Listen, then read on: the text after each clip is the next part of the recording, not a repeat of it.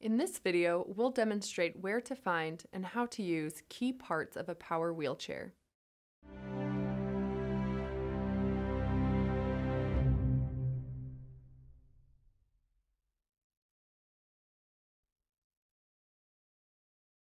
Hello, I'm Natalie Albertson with the Division of Physical Therapy Education at the University of Nebraska Medical Center. Welcome to the training series for volunteers in disaster shelters. In this video, we'll demonstrate where to find and how to use key parts of a power wheelchair. When supporting a user of a power wheelchair, ask them to assist you as much as possible in finding and using the components demonstrated in this video. They will be more familiar with the chair's particular setup. People with power wheelchairs need to maintain use of their wheelchair even in disaster situations for several reasons.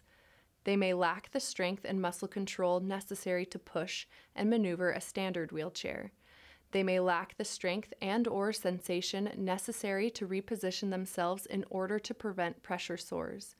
Power wheelchairs have a specialty seating system that includes a pressure-relieving cushion and tilt feature to promote circulation and prevent sores.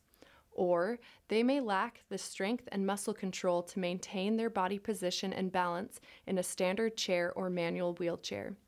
Power wheelchairs can be modified with straps, supports, and cushions to help maintain the upright position and prevent injury.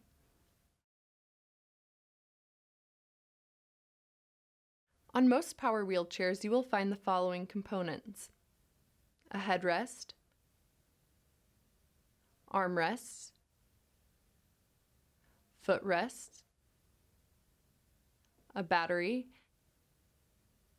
and a hand control. On the hand control, you will find the joystick, the on-off switch or button, and the plug-in for the battery charger. The hand control may also have additional buttons or displays.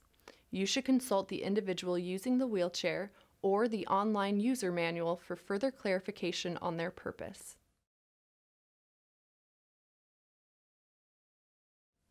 The battery can often be found underneath the seat of the wheelchair.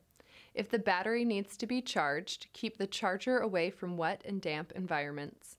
If your hands, the cords, or the plugs are wet, do not attempt to connect or disconnect the charger. To help preserve the life of the battery, if possible, keep it in an environment where the temperature is well regulated.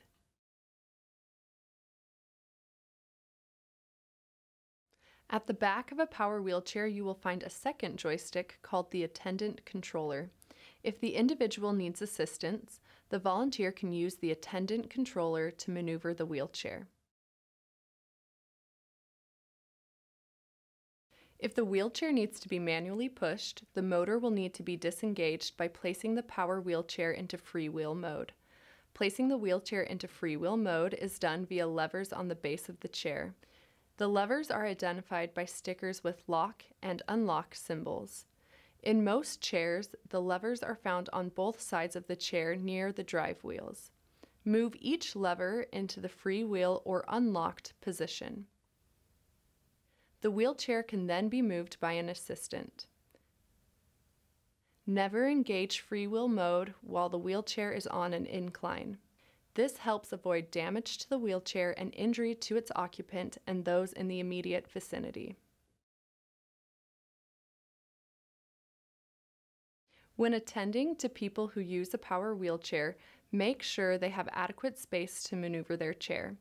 Set up their environment so they have enough space to tilt, recline, and adjust their positioning as needed. Ask them if they will need assistance repositioning, transferring, or performing other activities. If an individual needs help transferring into or out of the wheelchair, make sure the power is off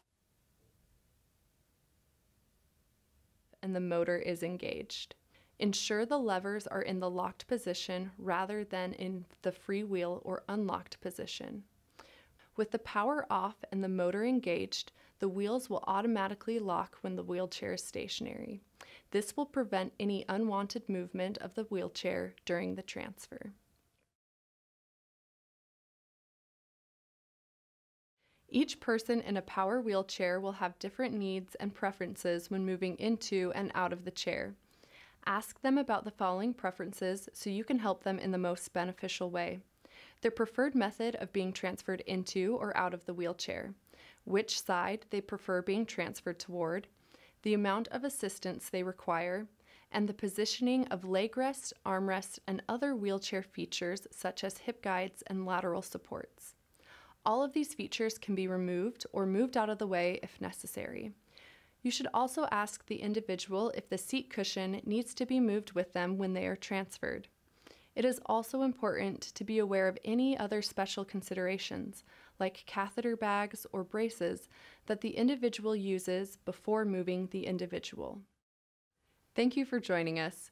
We hope that you find these techniques helpful as you provide assistance to individuals who use a power wheelchair to maneuver around the shelter.